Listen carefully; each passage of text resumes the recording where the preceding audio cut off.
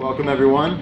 You are viewing live video from remotely operated vehicle Sebastian, deployed off of research vessel Falcor of the Schmidt Ocean Institute. For the first time we've been able to both image and collect samples from these deeper areas of the reefs and seamounts and canyons of the Coral Sea.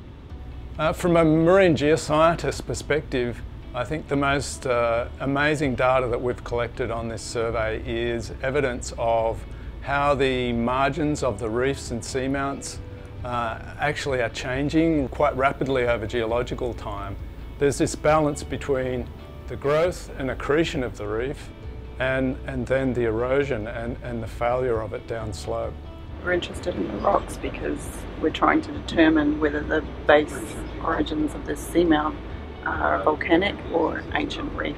What we've been able to see so far is that the pedestals that the modern reefs are sitting on are very ancient, very huge reefs that grew millions of years ago.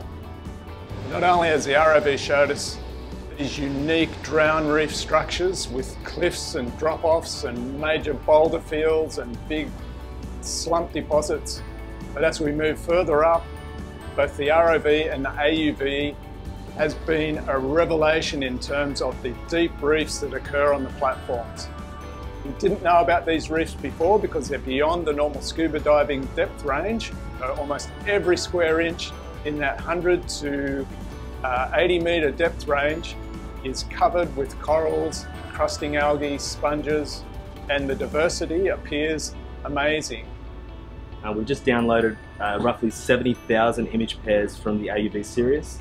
It's high resolution imagery. I get to go away for the next many months and analyse all of this imagery. It's great. We're going to be able to get this to a genus level. This is really, really exciting.